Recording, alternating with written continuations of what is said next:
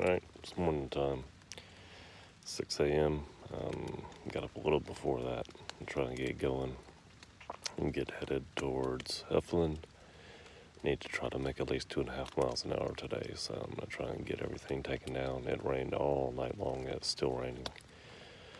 So I'm just going to have to pack everything up wet, and should be home tonight anyway, so I'll just have to dry it out at the house. But it's the plan. I'm going to start deflating the sleep stuff, and then I'm going to get everything out of here that I can, except for the tent, and then get the tent rolled up and packed in its bag, and then I'm going to just take some food and stick it in my pockets and eat on the go. So that is the plan. I'll keep you up to date. Alright, so we're on our way. I think I left right around 8. Got everything tore down, ate a little bit, put some food that needed to warm up in my shirt pockets, and headed out. Mixed my shake. It's cold soaking back there, so I'll walk for a little ways, maybe drink some. But trying to get to Heflin, like I said, this morning. Had a pretty good night. Didn't sleep great, but I feel plenty rested. I just, I wish I could get out here and actually sleep through the night without waking up. That's what, I wake up a lot. So other than that, it was good. A lot of condensation in the tent, but I did have it battened down because of the rain. So yeah, something you got to deal with on the single wall. So head towards Heflin. I'll stop at some point, need some snacks and stuff. If I see anything interesting along the way, I will let you guys check that out. So all right, I'll keep you up to date, and see you in a little bit.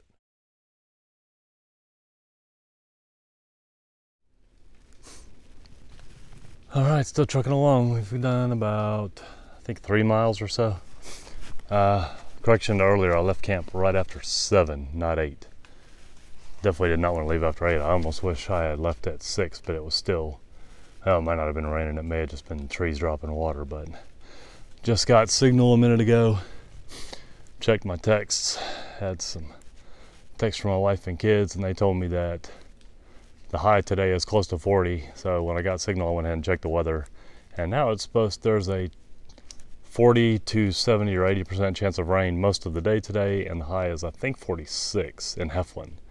So it is what it is. We're going to have to try and do what we can do. So I want to get to Heflin today regardless of rain or not. So I'm in a weird spot though, temperature wise. I'm getting kind of warm. I'm probably gonna have to strip some layers off.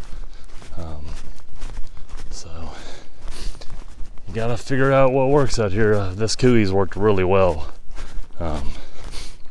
for layering, sleeping in, even wearing when it's kind of damp like this. It's worked really good. So I do like that it has the hood and that quarter zip, helps it vent. So really enjoying this piece of gear. Well, the terrain's been pretty cruisy like this for a while, which is good. It's drizzling, so haven't put my rain gear on. It's just not that wet, and it's mostly evaporating off of me, putting off enough heat. So, but I've got it back there in case I need it, because I definitely don't want to get wet and cold. So I haven't checked gut hook recently, but I feel like I'm making pretty good time, especially since this area is so smooth. I feel like I might be moving close to 3 miles an hour, which would be good. I'd really like to make it there in 8 hours total. That would be good. So keep on pushing, and I'll keep bringing you guys along. If I find anything interesting, I'll pull you back out. But I don't know that, sorry about that, but there's going to be too many views today with as overcast as it is. So all right.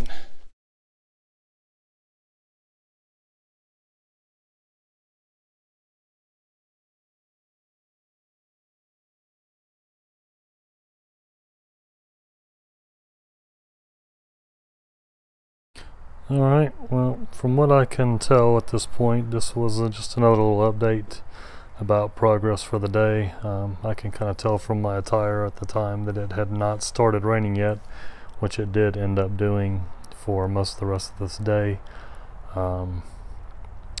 it's probably just a little update on how far I got, my thoughts on continuing on to Heflin with the spur. I was still at this point trying to figure out if I was going to do the spur, trying to kind of sort through how I plan on getting back to the car once I got to Heflin. And from what I can tell, this is just before Hillabee Falls, so I may have been at Hillabee Falls when I recorded this. I'm not positive, but the next picture you will see is from Hillabee Falls. So just a little update. There will be voiceover for the rest of the video portions. I lost sound at this point, and I'm still not sure what happened. So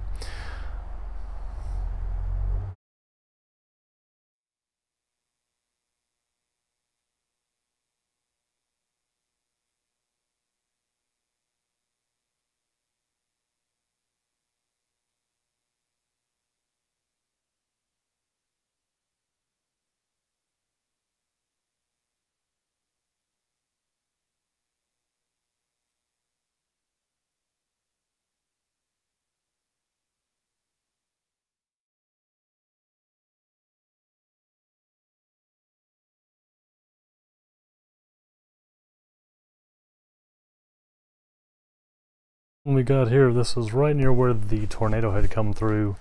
I think it was Mother's Day in the late 2000s maybe, but there was a little kiosk here that I was standing under out of the rain, just trying to give an update on progress. This was getting close to the end.